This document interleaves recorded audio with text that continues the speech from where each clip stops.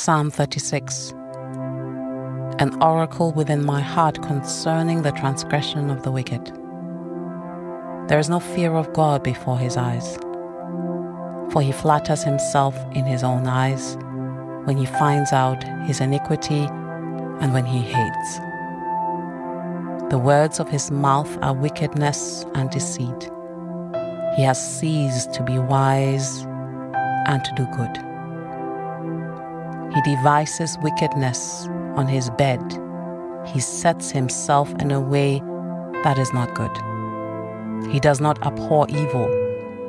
Your mercy, O Lord, is in the heavens. Your faithfulness reaches to the clouds. Your righteousness is like the great mountains. Your judgments are a great deep. O Lord, you preserve man and beast. How precious is your loving kindness, O God. Therefore the children of men put their trust under the shadow of your wings.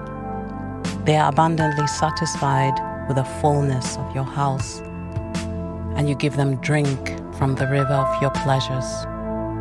For with you is the fountain of life. In your light we see light.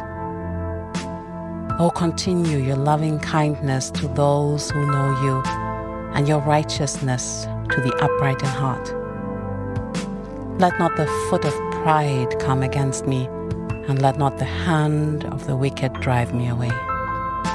There the workers of iniquity have fallen. They have been cast down and are not able to rise.